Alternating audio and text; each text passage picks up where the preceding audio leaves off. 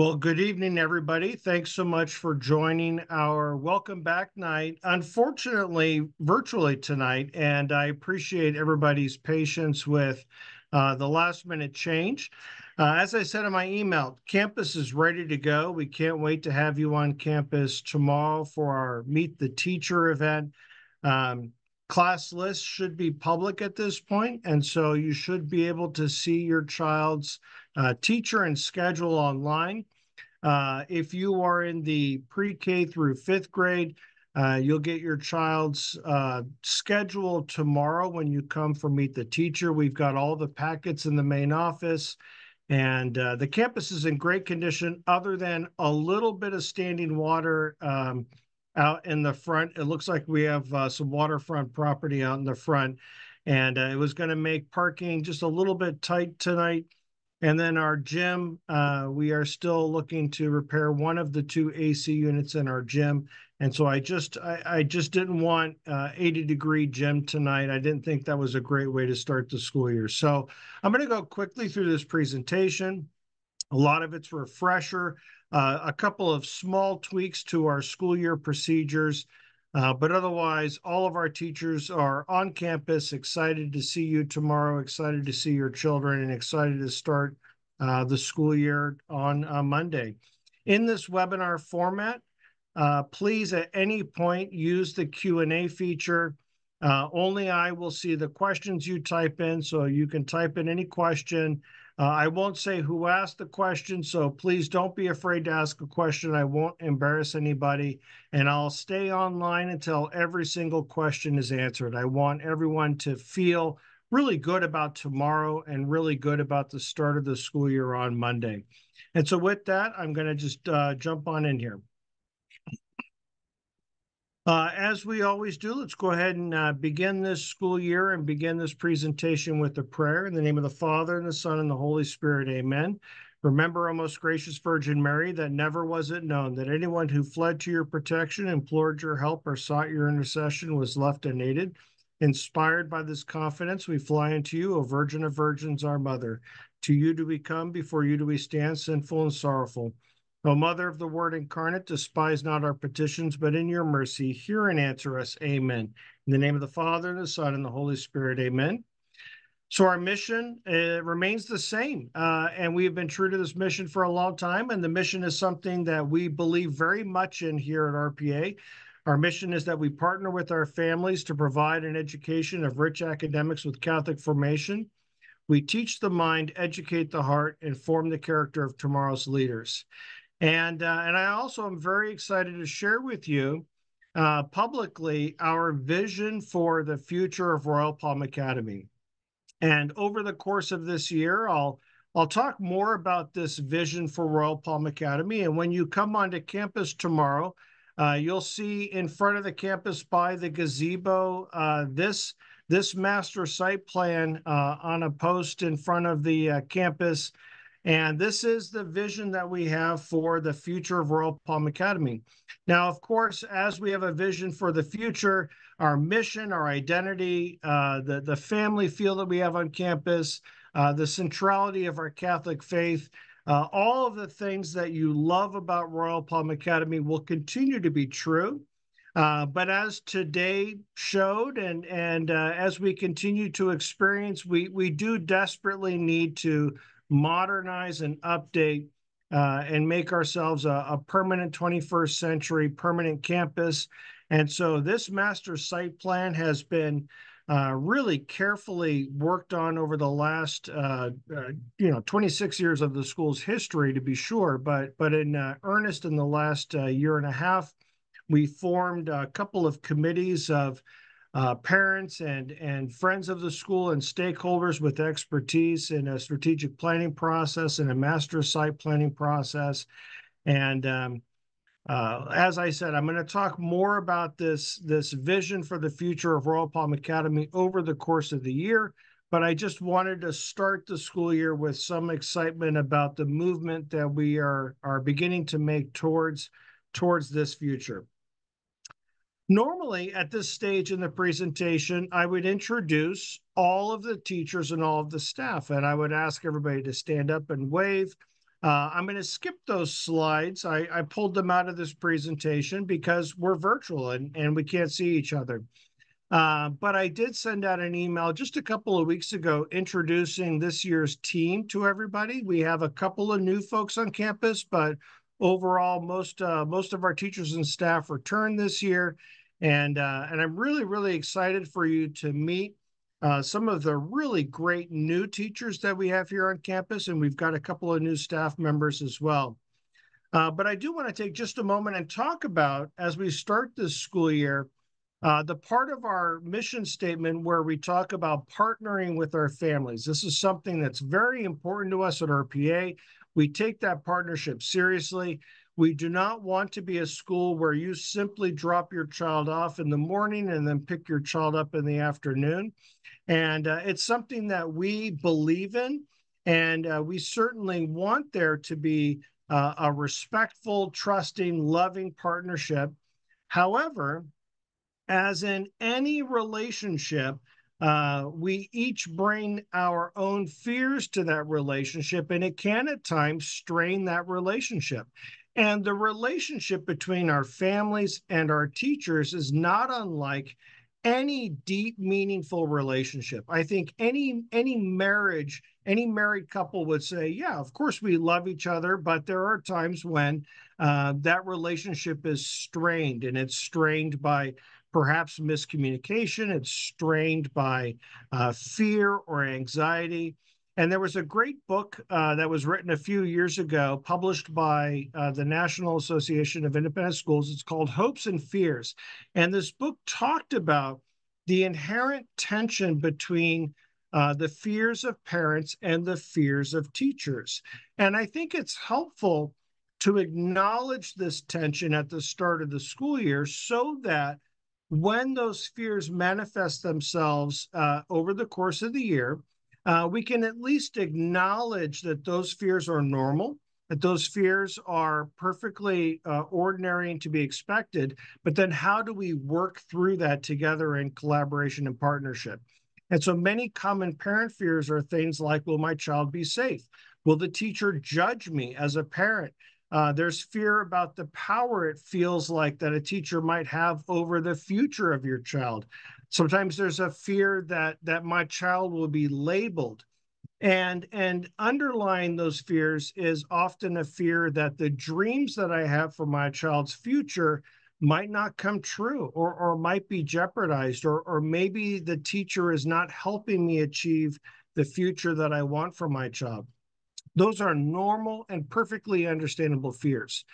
And teachers also bring to the table some fears, fears that mistakes that they might make during the school day will be distorted by children and told in a way that doesn't really reflect the reality of what happened in the classroom. And I think we've all experienced that, where the way a child describes something is not always the same as the way an adult might have described something. Also, teachers see a very different side of your child. And it is the case, especially during the school year, that a parent might see your own child 2, 3, 4 hours in the day, whereas we see your child 7, 8, 9, 10 hours in the day. And we see your child as they interact with other children. We see your child as they interact with adults. And so we might see a different side of your child. And then when we try to communicate a side of your child that we are seeing, teachers can have a fear, will parents be receptive to that communication? So how do we remedy this tension between parent fears and teacher fears? For parents, we would ask that parents always assume that our teachers are communicating the concerns or challenges that we are experiencing with love and with respect for the future of your child. That what we're telling you is intended to help your child grow to their fullness. It is also normal for all children to experience developmental changes in their behavior, in their aptitude, and in their attitude. Very commonly, we will bring a concern to a parent and have a parent say to us, well, nobody's ever said this to me before, or, well, this has never been a problem before. And that's normal. It is very normal for a child going from first grade to second grade to third grade to experience developmental changes in their behavior and their attitude and their aptitude. But at the end of the day, one of the things I really like to remind folks is that this is practice. Elementary and middle school really doesn't count for anything meaningful. And what I mean by that is the opportunities that we want for our children as parents, those opportunities really are becoming permanent in high school. High school is really where a child's permanent record begins to take shape, and where opportunities really begin to take shape is in high school. High school transcript is important. The high school experience is the only thing that colleges will look at, and then determining what kind of college opportunities your child has will be wholly dependent on their high school experience. I share that because now is the time for your child to experience difficulty, challenge, failure, and really learn to grow in grit and tenacity and overcoming difficulty.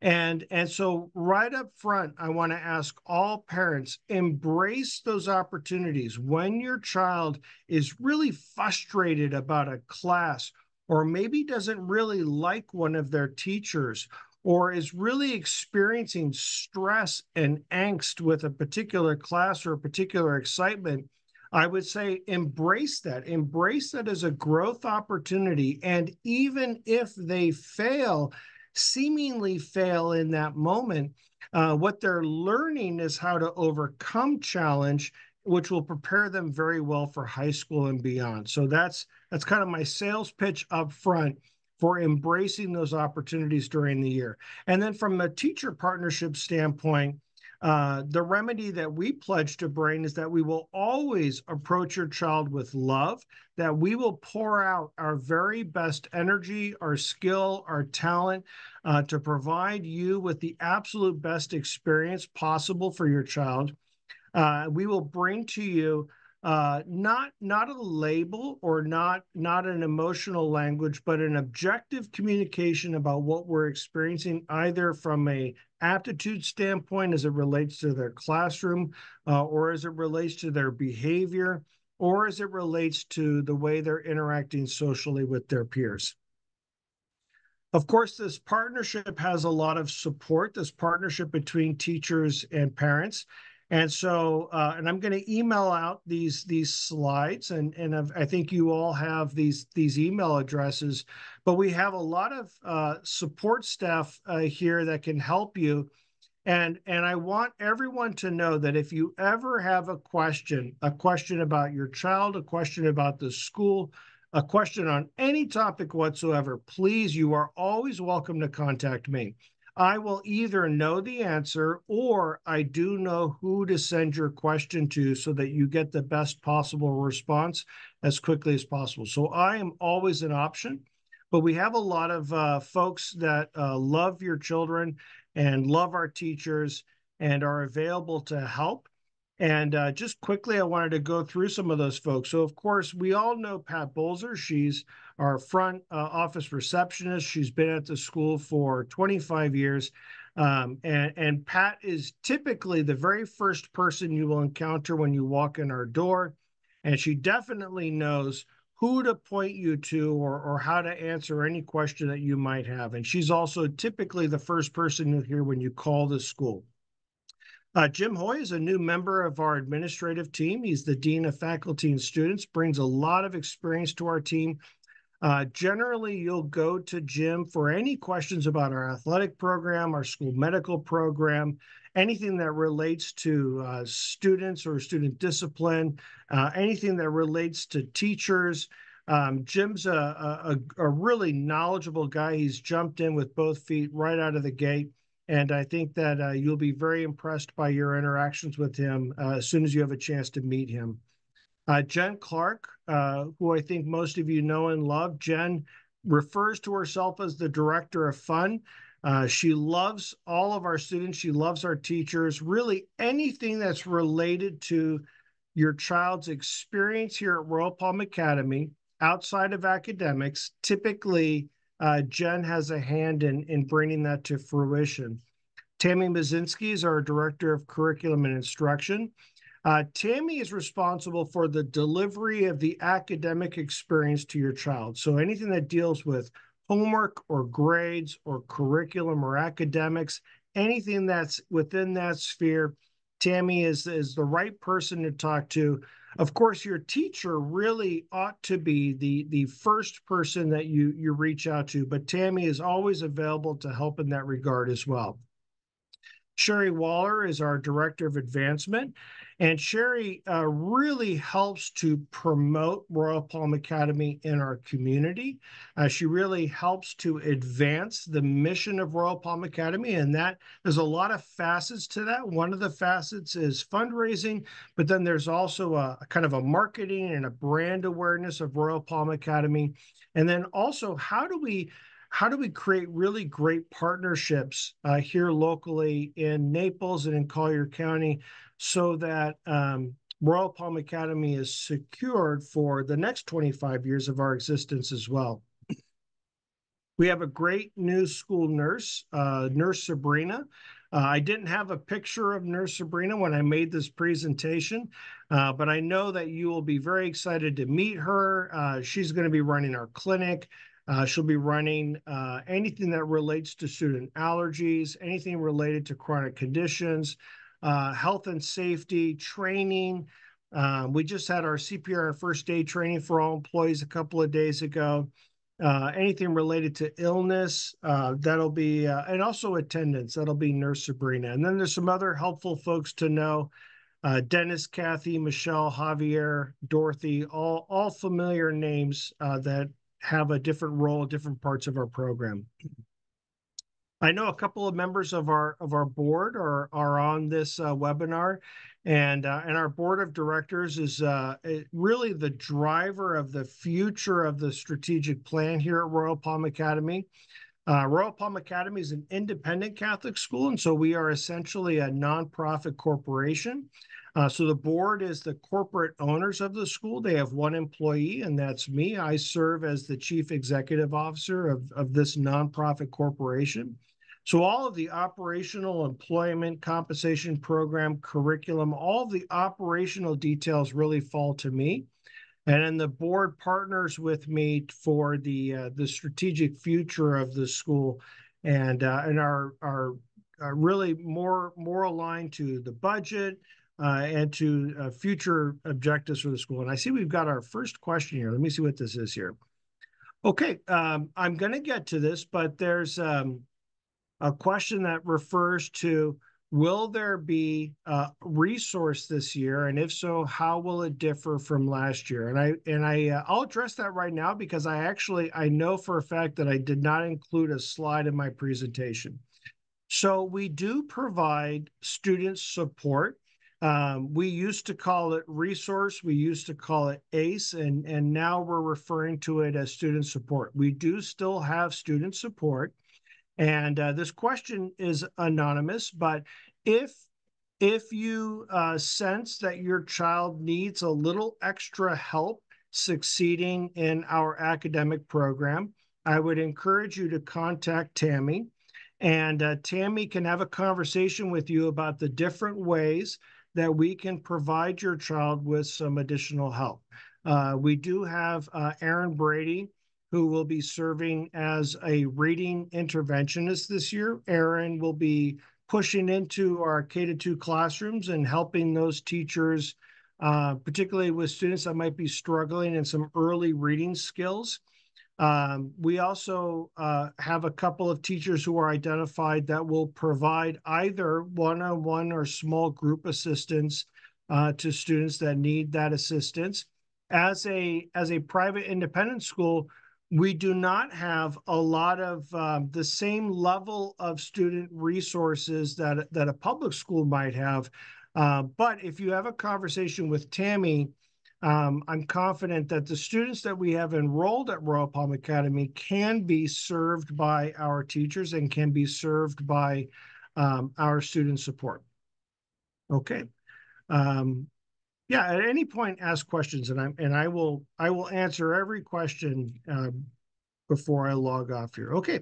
I also want to make a plug for our Royal Palm Academy Parent Volunteer Organization. We've got a really terrific PVO.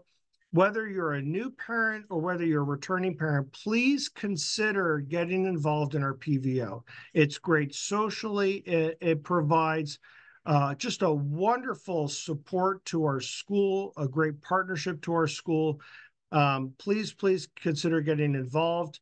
And the kickoff meeting for the PVO is Friday, the first week of school. So that's a week from tomorrow, August 16th. And that meeting will be at 8:20 a.m. in our gym in the MAC. There's no obligation if you come to the meeting, even just to meet people. There's no obligation if you come. Please do consider coming. I want to briefly talk about the role of fundraising and why we do fundraising as an independent Catholic school. Royal Palm Academy is a different kind of Catholic school than most of the Catholic schools that you might be familiar with. As an independent school, we don't receive any church funding. We don't receive any Diocese of Venice funding. We don't get any money from any parishes. We don't get any money from Catholic charities. Most Catholic schools typically are heavily subsidized by the Catholic Church, by the local diocese, and by these other organizations. I have worked personally in both diocesan schools and independent schools. Typically, diocesan schools are subsidized about 30% by the Catholic Church, whereas we as an independent school are 100% responsible for our financial obligations. And so typically a diocesan school is able to offer low tuition, and generally they try to offer competitive salaries. But the way they do that is typically diocesan schools have higher classroom sizes, right? If I'm charging a lower tuition, then I need more customers in order to be able to compete in the marketplace for high-performing teachers. Whereas typically for independent schools, there is a desire for the lowest possible classroom size. We still need competitive salaries for high quality teachers. And so typically independent schools have a higher tuition than a diocesan school might have. And that's the case even here locally. Royal Palm Academy, our tuition is higher than a St. Anne's or a St. Elizabeth Seton or a Donahue Academy. Their tuition is generally lower for two reasons. One, they have much larger classroom sizes, more students in the classroom is more customers, you can have a lower tuition. And then there's also the subsidizing that's happening with the Catholic Church. So Royal Palm Academy, we mitigate that high tuition, try to keep it as low as possible by fundraising. And this is very common in independent education. And so please, I just realized I did not update this slide. These dates are incorrect. That's my fault. But we have four major fundraisers. We've got the annual fund, which is going to kick off here soon. It's actually the 11th annual Lilly Pulitzer Fashion Show, and that date is incorrect. We also have a day of giving, which will be on January 29th, not the 31st this year. And then our gala is actually March 1st, not April 26th. You can see that I started with last year's presentation and then updated it. So I'll get those dates fixed. All private schools rely on fundraising. Sherry Waller, as our Director of Advancement, is really the energy and the force and the driver behind our annual fundraising for those four major events. Fundraising really demonstrates the school community's commitment to the school. These funds really help to provide support to our teachers, our programs, professional development, athletics, you name it. It helps keep the school as affordable as possible and as cutting edge as possible. All right. I'm in the final stretch now, I promise, and these are the school year reminders. Many things are similar or the same, but there's a few small tweaks from last year. And again, at any point, please use that Q&A feature and ask any questions. So our lunch program is the same. We'll continue offering hot lunch through Chef Dan. Orders must be placed no later than 7 a.m. that morning. And he asks that, if possible, please try to place that order the night before.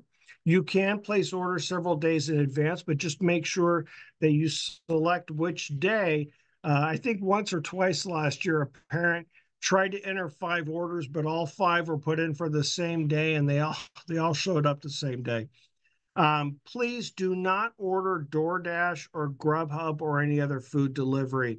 We do not have the staff available to receive that food and then deliver that food to your child. And so what will happen is that food will just sit in the front office all day. And then at 3:15, you're welcome to come and pick it up in the front office. But we will not be able to deliver any of that to your child. So please either pack lunch or order lunch through Chef Dan. Our morning car line will happen the same that it's happened in the past several years. Cars will enter, they'll come around the parking lot, drop off right in front of the school, and then exit. Please only make a right-hand turn in the morning. Please do not try to make a left-hand turn, which is both dangerous and can really cause a backup to occur on our campus. For our school morning routine, very similar, but a little bit of a tweak in our morning routine. So morning care will continue to happen in the morning, starting at 7 a.m. in the gym. Students can be dropped off as early as 7 a.m. We will still have an armed security officer on campus from 7 a.m. till 5:30. And so if you drop your child off at 7, we've got armed security on campus, and we've got people in the gym to watch students, and your child can just walk straight back to the gym. New this year is a little bit of a tweak. If you are a returning family, you might remember that every day we never knew, were students going to the gym or were they going to the classrooms? That was one challenge that we experienced. Another challenge was that we teachers and staff were gathering for morning prayer at 7:45, but that meant that all of the adults were in the chapel and we didn't have anybody out in front during that peak time of dropping students off. That was another challenge that we experienced. And so to mitigate those challenges, we're going to make a little tweak to the morning routine. Students will go to the gym from 7 to 8 a.m. every single morning. Then at 8 o'clock, all students will begin going directly to their homerooms. So if you drop your child off at 7:45, they'll go to the gym. And then at 8 a.m., everybody goes to the homerooms. They'll go to the homerooms. They'll drop off their backpacks. They'll have attendance taken with the homeroom teacher. And then at 8:15, all of the teachers will take the students to the gym.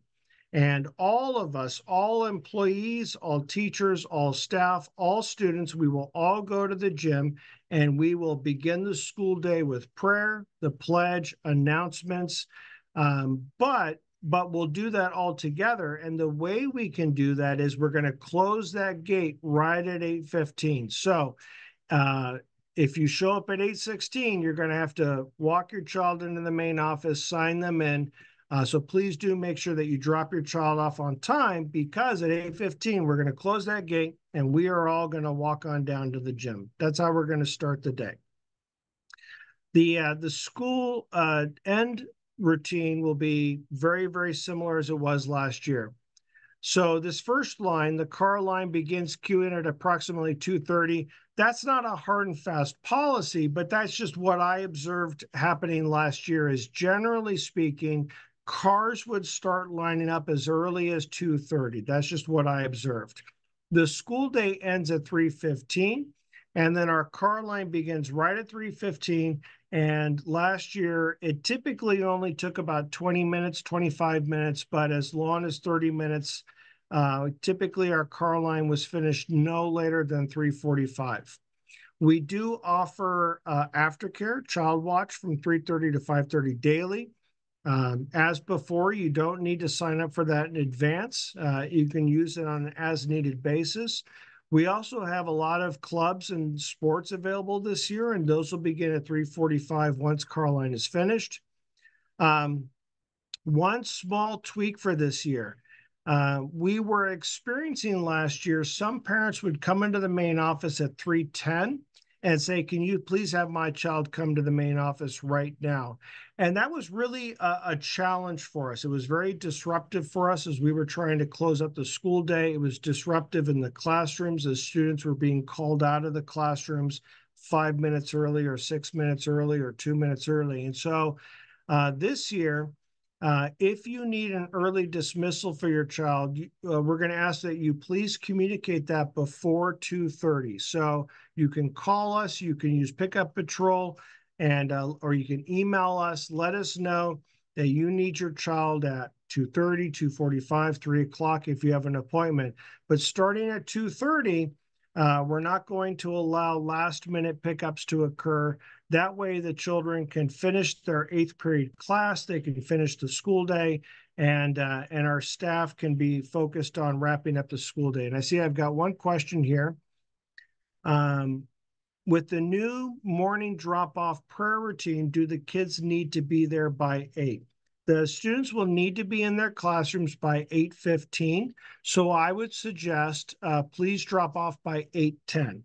If you drop off your child by 8:10, that gives them a couple of minutes to walk down to their classroom and they'll be fine. We're not going to close the front gate until 8:15. So even if they show up right at 8:14, we'll let them through the gate. They can run down to their classroom and catch up with their classmates. But the school day is going to begin promptly at 8:15. All right, moving on here. Afternoon car line will operate exactly like it did last year. The car line will queue up. We'll have the loading zone happen all the way back towards the gym. And if you want to park in the gravel lot or in the paved lot and walk onto campus and pick up your child directly, that's certainly fine to do as well.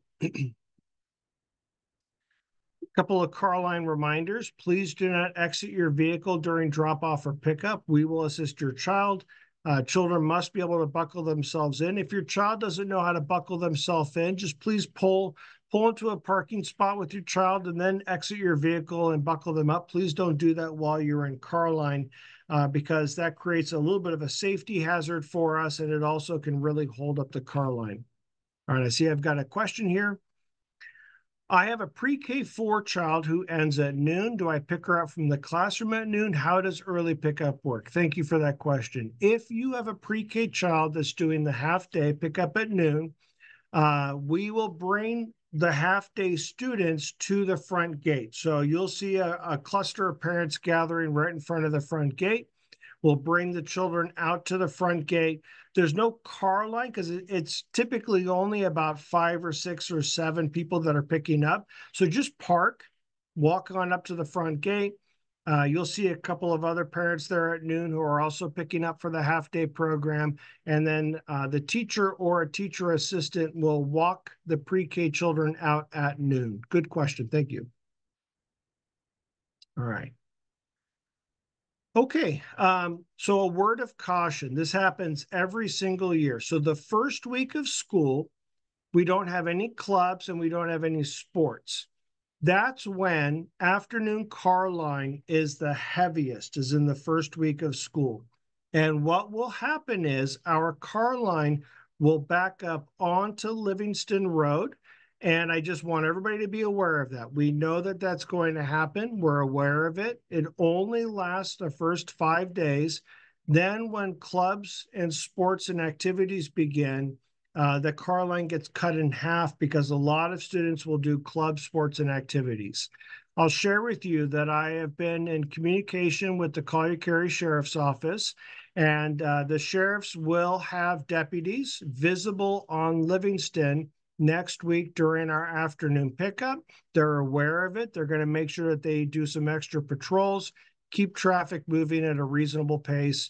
And I just wanted you to be aware that there will be an extra long line for the afternoon pickup next week because clubs and sports haven't started yet. Student food and drink. Students may only bring water to the classrooms. So in the morning, If you like to pick up, a Starbucks or a Dunkin' Donuts drink with your child, please have them drink that in the car before they go to the classrooms. Sometimes the kids get a little rowdy with each other, and then one of those sugary drinks gets spilled in the classroom. And it creates a real sticky mess for the teacher, and it can be a challenge for us. So please only water in the classrooms. I've already talked about no food deliveries.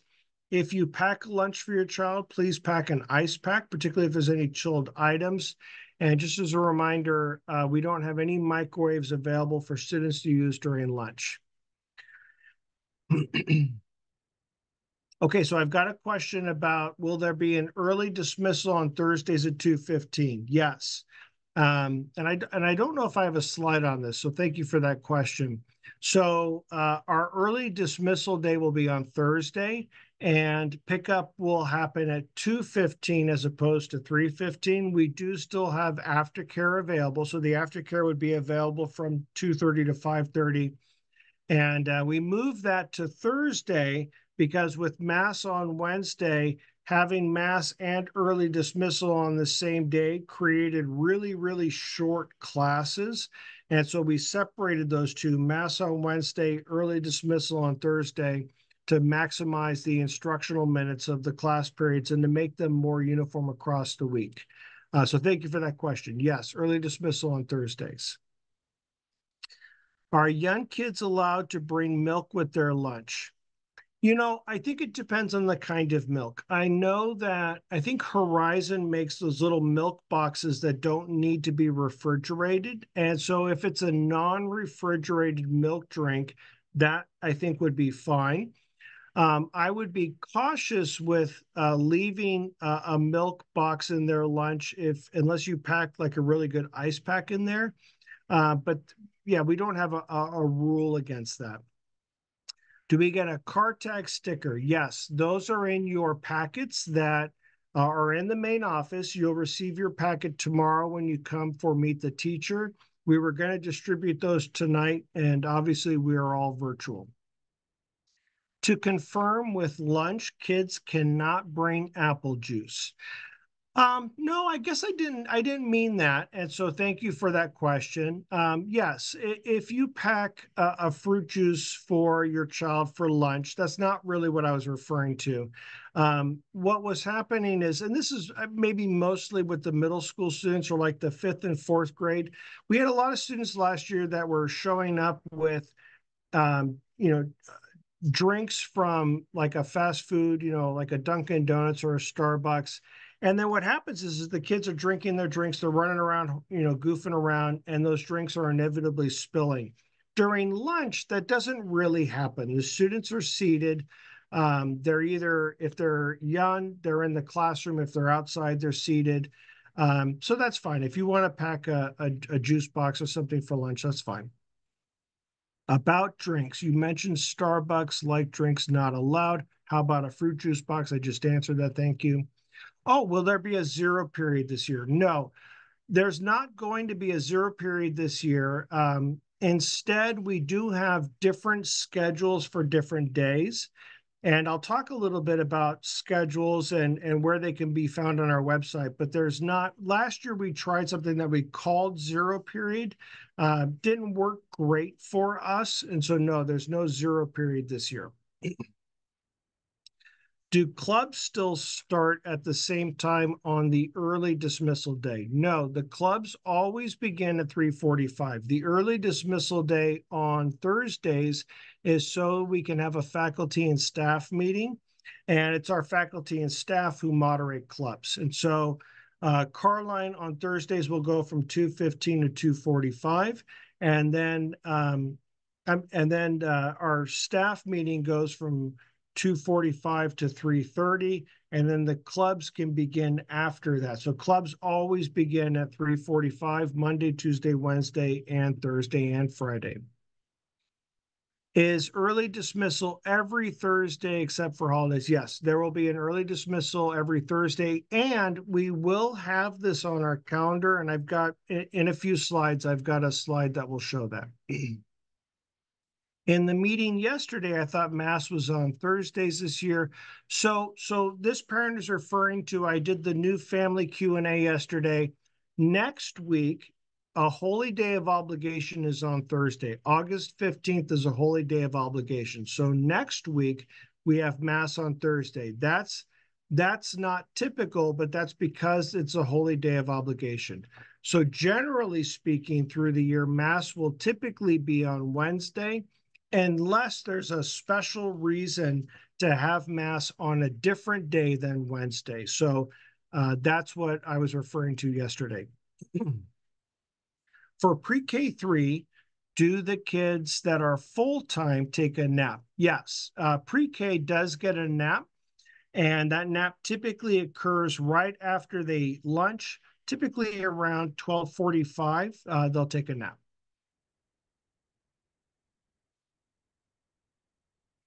Does my pre-K 4 who leaves at noon still get to bring a snack and a water bottle? I believe the answer is yes, but I would encourage you just to check with the teacher tomorrow. When you come tomorrow, the pre-K teacher will give you their class schedule.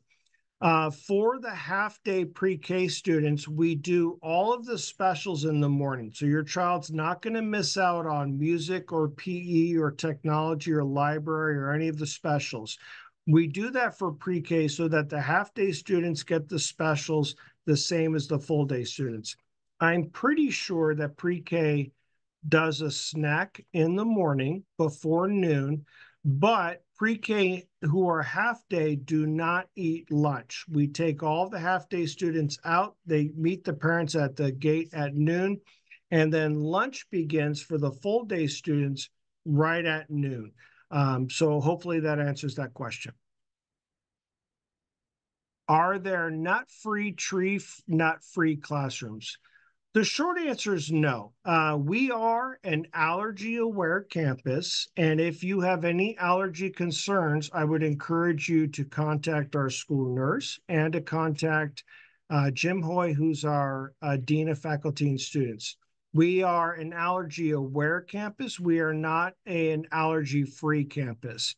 And so we do not guarantee any part of our campus to be allergen-free.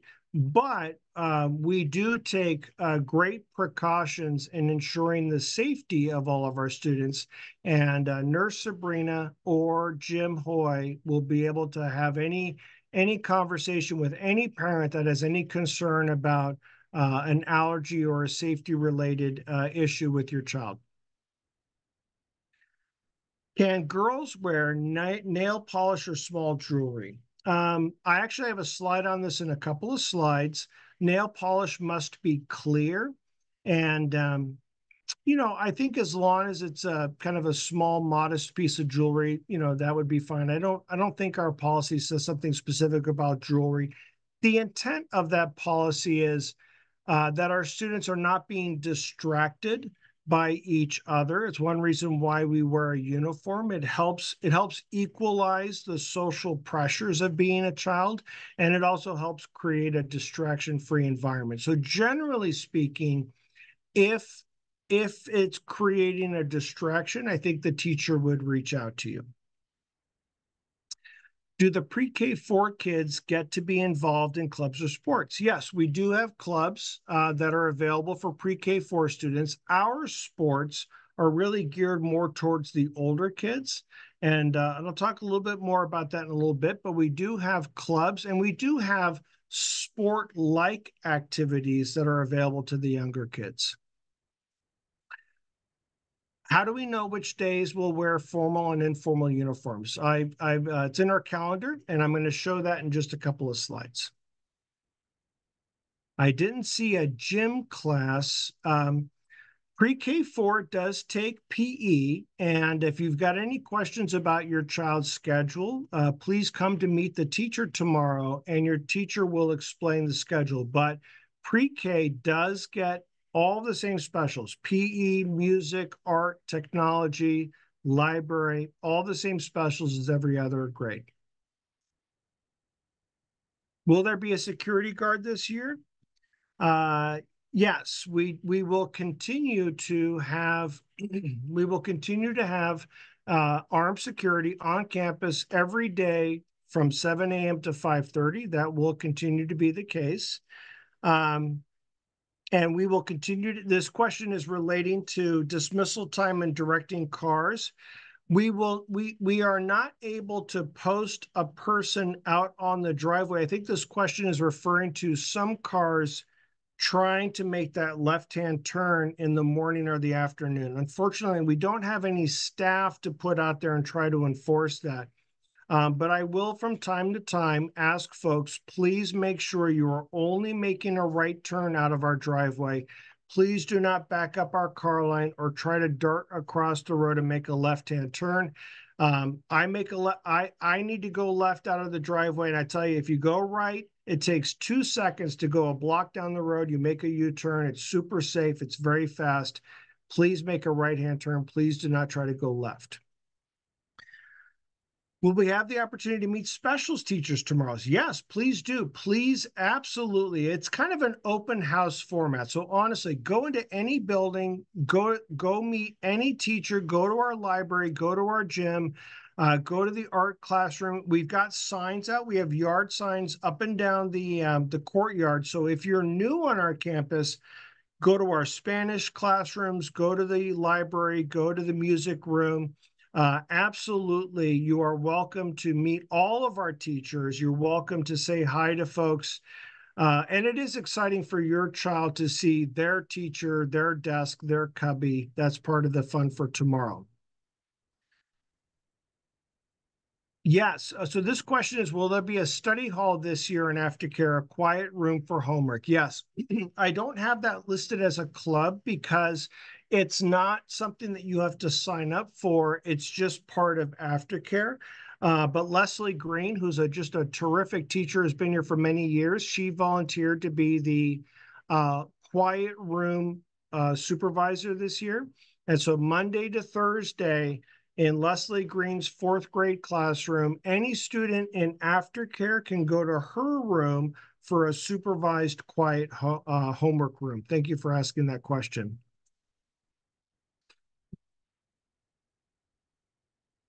This question is a very specific question about resource and student support. So if you have any questions about student support, please contact Tammy Mazinski. She would be happy to have a conversation with you about student support and make sure that all of your questions have been answered. Do kindergartners have nap time? I don't think so. I'm 99% sure that kindergarten does not have nap time, but I might be wrong. And I'm sure you will find out tomorrow when you meet our 2 kindergarten teachers. All right. 24 questions answered. Okay.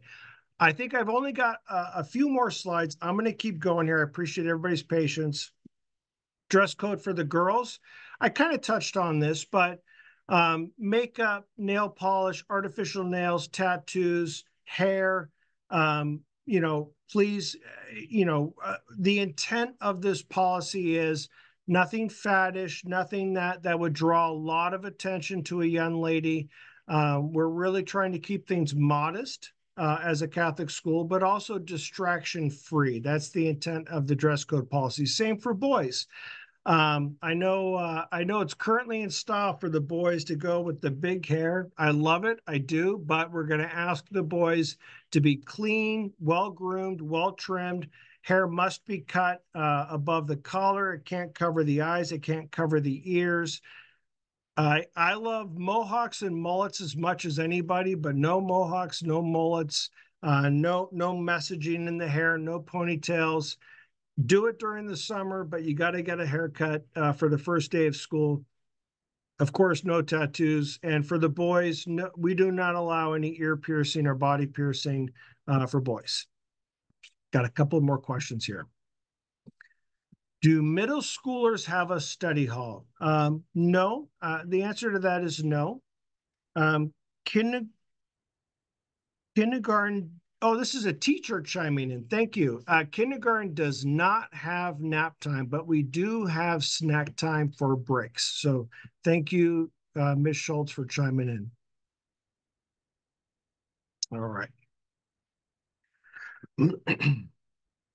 We've done a lot of work this summer updating our website in an effort to have our website have good information and improve our communication. And so towards that end, we're gonna modify a little bit the way we try to push information out and the way we try to communicate. So we're going to introduce this year a school-wide weekly folder. So this is a folder that is being done by the school and by the administration team. The admin team will get school-wide flyers and stuff it in a weekly folder for you and for your child. And then we will distribute those folders to teachers.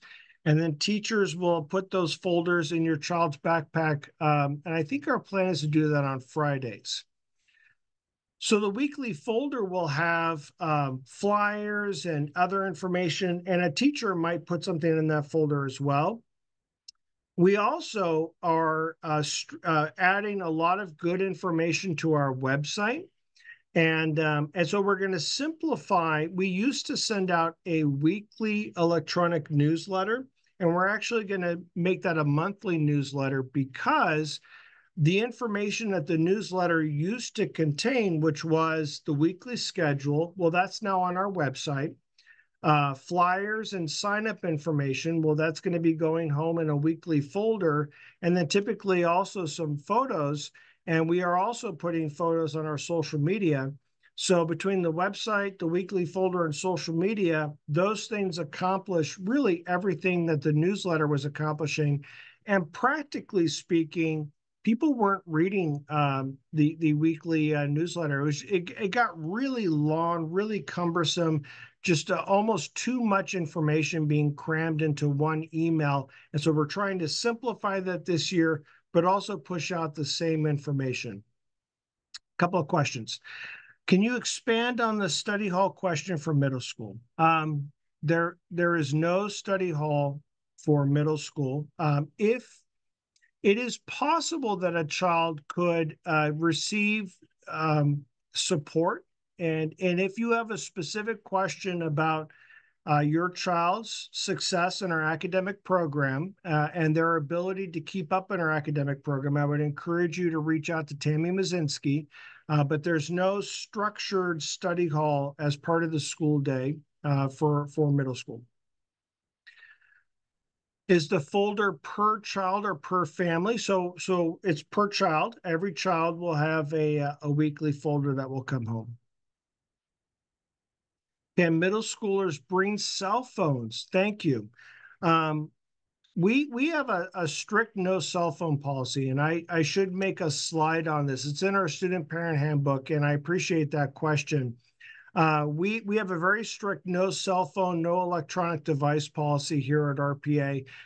Middle schoolers or any student have plenty of opportunity to be on their phones outside of school. But here at Royal Palm Academy, part of our mission is forming these children to have good relationships with each other. And we believe, and the data shows that those relationships are best expressed in an authentic face-to-face way. So we have a very strict no cell phones during the school day policy. So, you know, if a child brings it on campus, it will need to be in their locker all day. If we see a child on their cell phone, we will confiscate it.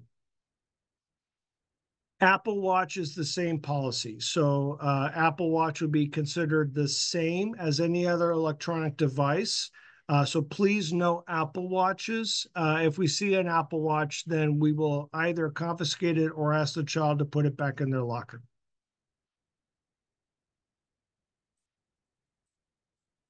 Somebody told me that they will miss the weekly newsletter. I appreciate that. All right, moving on. All right, so we've got a lot of good information on our website, and this is a screenshot of the clinic section of our website, which has been updated as of last night. And so if you go to our website and if you go to Student Life, clinic is one of the options under Student Life, and you'll see three kind of options for more information: clinic hours, school illness policy, and then allergy and anaphylaxis emergency plan. And there's some information there. So I know somebody asked a question about allergies. And so there's some information here under the clinic part of our website. But also, if you have any concerns about student allergies, please do contact Nurse Sabrina or Jim Hoy. Our illness policy, this is just cut and paste from our website, but we do require that a child be fever-free for at least 24 hours. Please do not give them fever-reducing medication. They will tell us. There's no secrets. And so if you give your child Tylenol, they will come into the classroom, and the very first thing they'll say to the teacher, it will be, "I was sick this morning, but they gave me medicine and sent me to school." So they'll tell us as soon as they come to school. So please don't do that. No vomiting, no diarrhea, and no respiratory symptoms for at least 24 hours. This is just how we help keep everybody well and everybody safe. All right, the school calendar.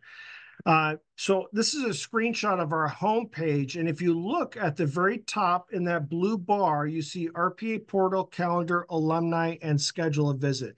So if you click on calendar, that will take you to our school calendar, which we are striving for the calendar to have all of the information that you need for each day. And so if you look, this is the month of August. And so for the first day of school, you see that it says a schedule, which doesn't, you don't need to know exactly what that means, but it tells us internally what kind of schedule we're following for that day. It's daily uniform, and it's the first day of school. And so for the second day, you see that we've got an assembly schedule. It's our B schedule. It's daily uniform. And we've got the Naples players coming in to do some icebreaker activities with classes. If you look on Thursday, you see that it's a formal uniform day for school mass. You see that there's a staff meeting from 2:45 to 3:45. So that's an early dismissal day on Thursday. So I would ask that you take a look. And if you feel like there's information that's not on the calendar, please let me know, because we want the calendar to be the one-stop shop for all of the information you need about events. You'll see the PVO kickoff meetings on the calendar for Friday. You'll see the uniforms, the schedules, any special events that are going on. You'll notice curriculum night is Tuesday the 27th and Wednesday the 28th. Now, I've only done this for August. The other months, September, October, November, they've got the big events, but they don't have all of the daily events yet. And so I just wanted to get some feedback from you on how does August look. And once I get some feedback, then we'll add things to September and October and that sort of thing. We also have really tried to grow the kinds of clubs that we're offering after school. And I'm really excited at the number of clubs we have to offer this year. So if you go to Student Life on the website, you'll see the menu pull down, and then there'll be extracurricular activities at the top. And so we've got an extracurricular page, which I've screenshotted here on the left, and you can see all those different clubs that we're offering. And then on the right is a schedule that shows you all of the practices and all of the clubs. And this is available right on the website. And so now I'm gonna do something scary. I'm gonna exit out of my presentation. I'm gonna go live to the internet and show you. So this is, hopefully you can see this. This is a live shot of our website. And so calendar is right here at the top. If you click on calendar, it takes you to the school calendar, and you can see exactly what I was describing for August. September has the major school events. October, for the whole school year, it's got the big events. But for the month of August, we put all of the day-to-day stuff, the uniforms, the schedule, that sort of thing. If you go to Student Life and click on extracurricular activities, here's all of the clubs. So if you click right here, you can see that combined schedule. And then let's say that you're interested in the Arts and Crafts and Scrapbooking Club. If you click on that, you'll see who the club moderator is. You'll see when the club meets, what grades it's for, and then you can click here to register either for the full year or for a semester. There is a charge for clubs, and that's true all the way down the line. So I would encourage you to hop online, take a look at the different offerings for our clubs this year. All right, I'm going to hop back over. So that's clubs. I do have a question. Yes, parents may attend our school mass. And so when we have mass, parents are welcome to come and attend mass. And I would just encourage you to park your car, walk your child on campus, drop them off to go to the classroom, and then come on down to the gym. Parents are always welcome to attend mass with us.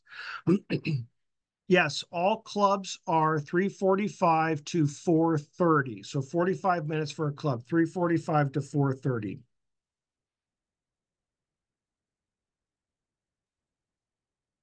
We also have 3 fall sports, and this is on the, if you go to the athletics tab, here's the fall sports page. And so we've got boys flag football. That's new this year.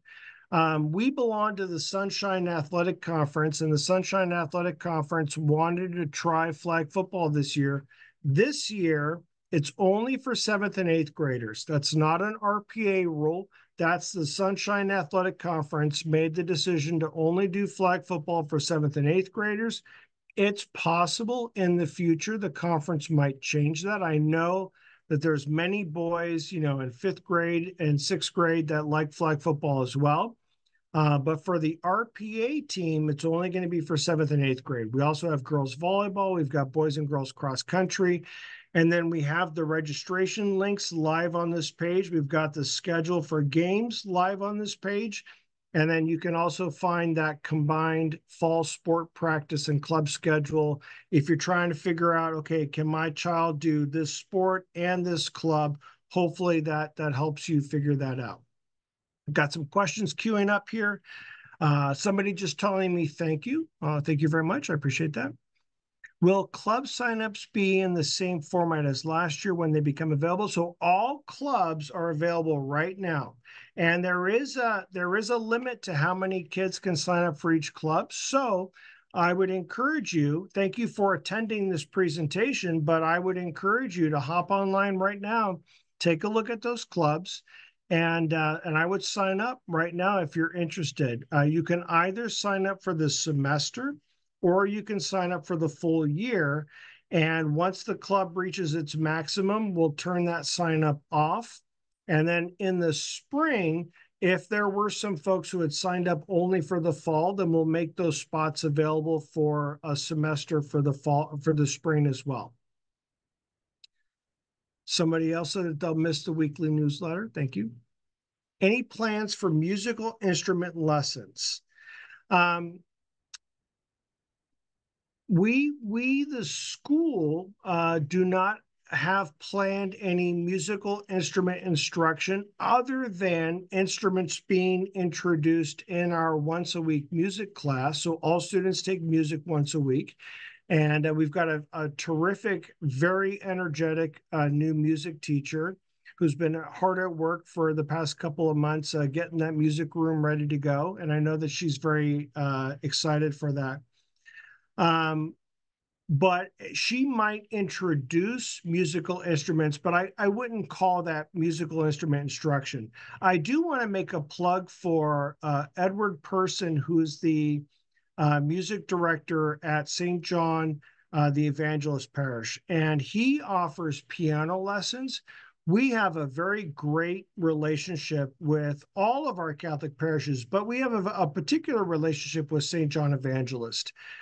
Because the priests at St. John Evangelist provide us with support for Mass.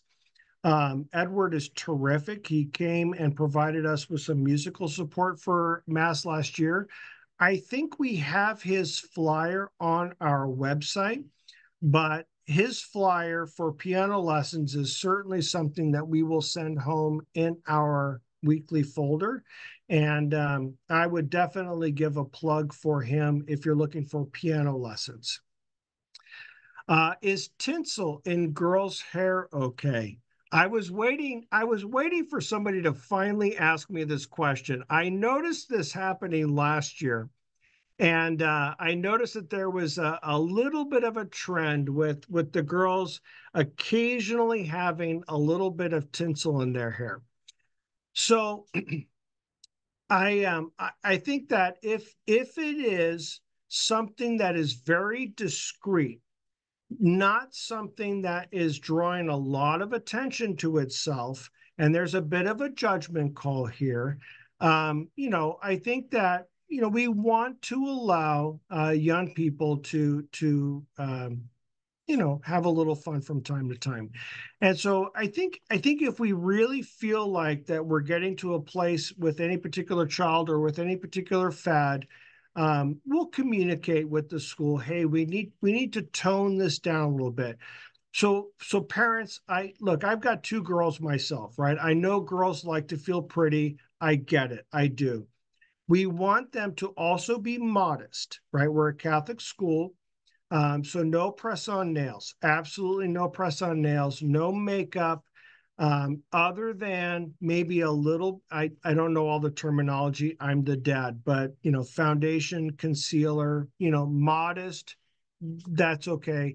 The middle school team will make a judgment call. If it's a little strand of something in the hair, that's fine.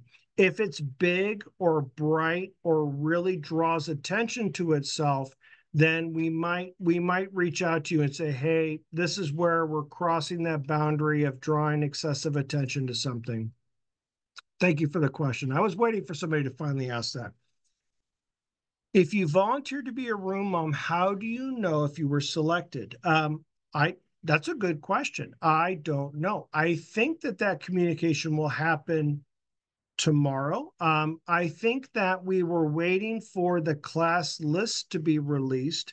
And so I will check with Sherry Waller, but I bet Sherry or somebody in the PVO has a plan for how that will be communicated.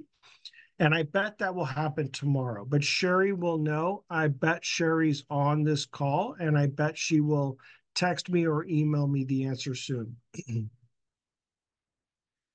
Oh, this is a comment, just a comment. My son has been having lessons with Mr. Person since last year, has made amazing progress. Great teacher, super reasonable, accommodating.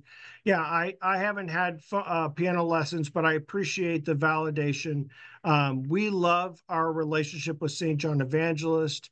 Mr. Person is terrific. I would certainly recommend him as well. Thank you for that validation. What time do clubs end? Clubs end at 4:30. So all clubs are 3:45 to 4:30 every single day, even on Thursdays when we have an early dismissal. All right, moving on. I want to say thank you to Trish Schwartz, who in the last, I think, 4 or 5 days, she personally got an RPA Spirit Store online. We've struggled with this the past couple of years. We love showing our school spirit. We tried having an in-person Spirit Store. There's just a point where we're not a retailer. And so maintaining inventory, ordering things, and trying to be an outstanding Catholic school was a real challenge for us. And I want to say thank you to Trish, who really took the initiative on this. And I want to make a plug for that Spirit Store. So again, I'm gonna switch over to the internet, which is always kind of risky. And if you go to Student Life, and if you go down here to Spirit Store, and if you click on this, it'll take you right to our Spirit Store. And there's lots of options. So we've got some shirt options, we've got a hat, we've got some short options, we've got a couple of polo options for men and women.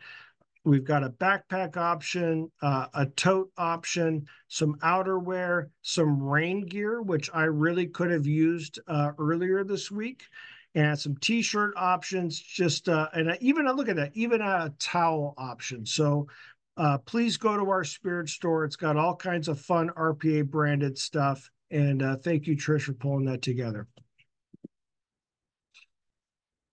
I think this is the last slide. So Meet the Teacher is tomorrow, and 9 to 10 for last names A through M, 11 to 12 for last names N through Z. Now it's not a structured program. It's not an hour long. That's just a window of time. If you come at 9:15, if you come at 9:30, if you come at 9:45, that's perfectly fine. It really is just a chance for your child and for you to meet your teacher, see the classroom, show your child where their cubby is, where their desk is, pick up some information from your teacher, pick up some information from the front office. You could be in and out as quickly as 10 or 15 minutes, but of course, it's fun to see other people on campus, to see old friends, to say hi. You're certainly welcome to walk around campus and pop into other classrooms as well. I will point out that it is deliberate that there's an hour between 10 and 11 a.m. That's just to give our teachers a chance to catch their breath, give them a chance to get a drink of water, use the bathroom, catch their breath before the next wave comes through starting at 11. So my only request is please don't come between 10 and 11. That's our chance for our teachers to catch their breath. Come between 9 and 10 or come between 11 and 12 if possible, please. And then the first day of school is on Monday. It's going to be exciting. And all right, I'm here all night long. So I will stay and answer questions until every single question is answered. Here we go. If there's a club or an activity on Thursday, do the children have the option to stay on campus during that time? Great question. Thank you. If you sign up for a Thursday club, there will be no charge for the time between 2:15 and when the club begins. And hopefully my business office didn't just have a heart attack when I said that. So because it's an early dismissal day, because the club isn't going to start until 3:45, there's no charge for that time that your child's on campus waiting. So yes, on Thursday, your child can absolutely wait on campus. They'll go to aftercare, then they'll go to their club, and then they can be picked up at 4:30, and you would not be charged for aftercare for that small amount of time in between 2:15 and when the club begins. Thank you for that question. I'll also say we do the same thing on half days. There's only a couple of half days during the year, only a couple. A couple of days when we do like a 12:15 dismissal. When we do, out of respect for our working families, we do not charge you for 5 hours of aftercare. We cap it at 2 hours for aftercare on those days when we do an early dismissal, out of consideration for working families who really aren't able to get here until 5:30. What local parish is best to receive sacraments for grade 2? Good question. And it's a complicated question because actually each parish does it a little differently. And so I'm not sure if I could say that there's a best parish. I will say that of all of the parishes where RPA students go, typically our students are going to St. John Evangelist or St. Agnes. Those are the two biggest that draw from our school. St. William and St. Leo of Light also have a good chunk of students here at RPA. There's also a local fraternity of St. Peter Parish called Corpus Christi, and some of our families go there as well. That's a parish that follows the Latin rite for the different sacraments. And each of them do it a little differently. I am most familiar with St. John Evangelist. That's where my family goes. And so what I would encourage you to do is send me an email if you have any questions about sacramental prep, and I'll make sure your email gets to the right person who can give you the best information. I will say Sherry Waller has, I think, the central hub of all of that information. Her job as director of advancement is really that community partnership and community outreach. This kind of falls within that sphere. So you can email me or email Sherry. Oh, great question. Is there a school supply list? So welcome to Royal Palm Academy. We do not, we provide all the school supplies. Your child does not need to buy any school supplies. So gone are the days of the school supply list. That's included in your tuition. When you come tomorrow, you'll see all the school supplies ready to go for your child.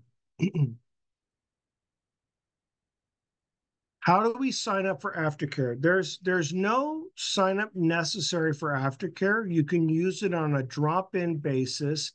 If you are going to use it frequently or regularly on specific days, I would ask that you please email Dorothy Flint. She's our aftercare coordinator, but that's not necessary. If there's a day when we're trying to get to school on time, but there's traffic or there's an accident on 75 and you show up an hour late and your child was in aftercare, that's no problem. You can use it as a drop-in service as well. Is there track and field this year for elementary? So track and field is in the spring, and off the top of my head, I don't remember exactly which grades are eligible for that. Javier Busto is our athletic director. Coach Javi, was here last year as a PE teacher. He's a PE teacher again this year, and he's also the athletic director. I would encourage you to email Coach Javi, and he might know the answer to that question. You know, what grades are eligible for track and field, but that's a spring sport. Do we know when TGA sports begin? I don't off the top of my head. I think that they're going to start the same as when we start, which is Monday the 19th. And TGA was going to be there tonight. I would recommend emailing Coach Javi or Jen Clark. I think one of the two of them would know the answer to TGA sports, how to register, when they're being offered, which sports, which days, that sort of thing. What do the kids do during before and after care? It's essentially unstructured playtime. If you are looking for something structured, I would recommend you sign your child up for one of our clubs. Aftercare is essentially just unstructured playtime, the same as before care. In the aftercare, in the afternoon, there is, as part of aftercare, that supervised study hall room that's from 3:45 to 4:30. There's no additional charge for that. It's just part of the aftercare program. But if you're looking for something structured, I would sign up for a club. So for flag football, it says practice on Thursday is not until 4. Will that change to start earlier? No, because our coaches are staff and they need to participate in the Thursday staff and faculty meeting. So the school day ends at 2:15. Car line goes from 2:15 to 2:45. Our faculty meeting begins at 2:45 to 3:45. And then practices can start at 4 on Thursdays, or clubs can start at 3:45. That's why that's the case.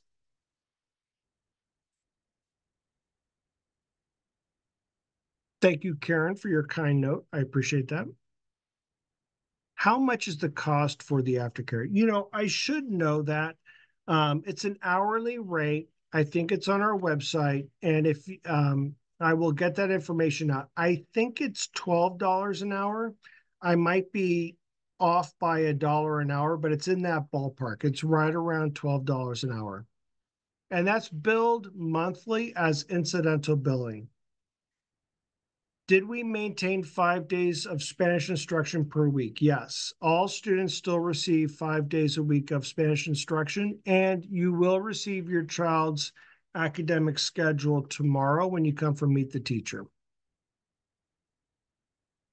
Do we have to take a sleeping bag for pre-K 3? No, we have a mat. I do think that teachers are going to ask you to send in a blanket. And so when you come for Meet the Teacher tomorrow, they will share with you everything that you need to know for pre-K, but you will not send in a sleeping bag, but I do think you send in a blanket. Is Pickup Patrol being used this year? It's a good question. There were a couple of new systems that we were trying to deploy over the summer, and they're taking a little longer to deploy than I was expecting. And I'm trying to replace Pickup Patrol with something new, but it's not ready yet. So I need to check with Pat Bolzer, but I do think that Pickup Patrol is set up, and I think that we will start the school year using Pickup Patrol. My hope is that within a couple of weeks, we'll be ready to transition to a new system called School Pass. And I'll provide more information about that when we are ready to make that transition. But I'll find out and I'll make sure that we communicate that. How do we figure out which days to wear our gym clothes? If you're not, this question specifically says, I can't come to meet the teacher tomorrow. So I would suggest that you email your teacher. You should know who your teacher is. Email them and just ask which days of the week are gym, and you'd be able to get an answer to that question.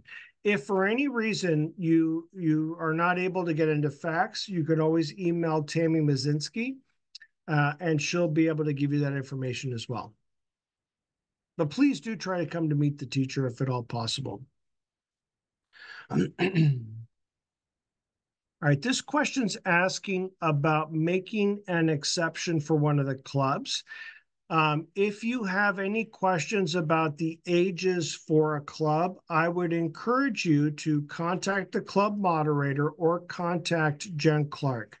The ages for clubs are selected because, you know, at the end of the day, an 8th grader doesn't want to be in a club with a kindergarten student. So we tried to create a variety of clubs and then have ages for each of those clubs that make sense. So the No Bake Club is really geared towards the younger kids. And so that's a pre-K, kindergarten, 1st grade kind of a club.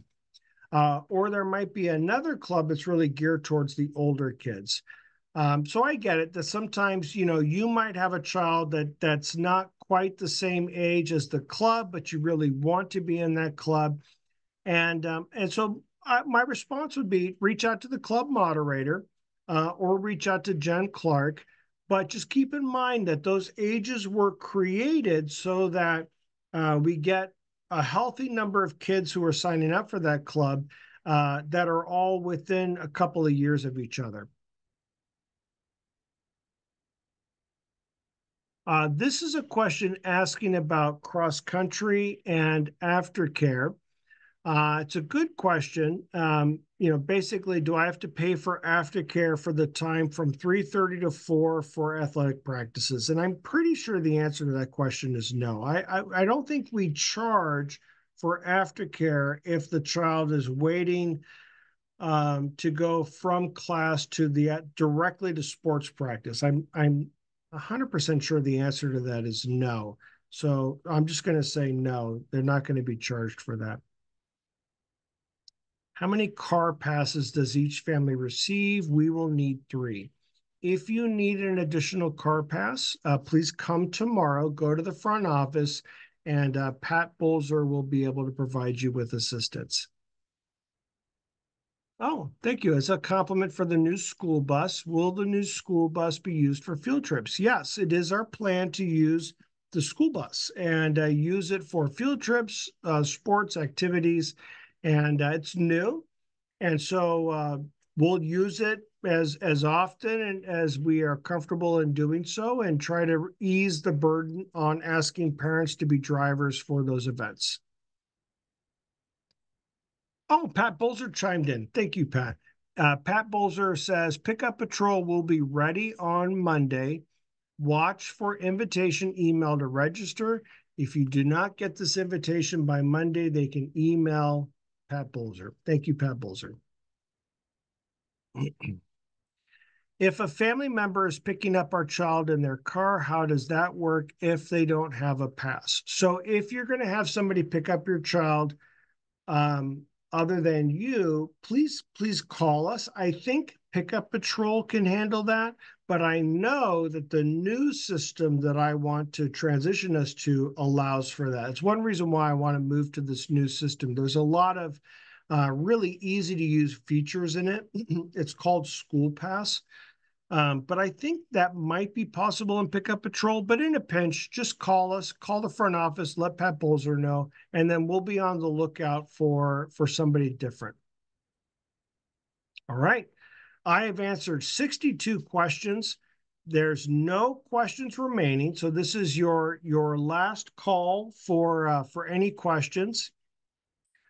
What is the pickup system for picking up multiple kids from different families? Good question. I would suggest if you are, this says specifically for a play date or a sleepover. So I think it depends. If they're all coming from the same class, you might notify the teacher. You can always call the main office and let Pat Bolzer know, and she'll make sure that the team knows. And that specific need is also addressed in the new system that I want to deploy. And so hopefully within a couple of weeks, we can deploy that new system. It'll make it very easy for parents to designate other parents to pick up their child. So we'll get there soon. All right.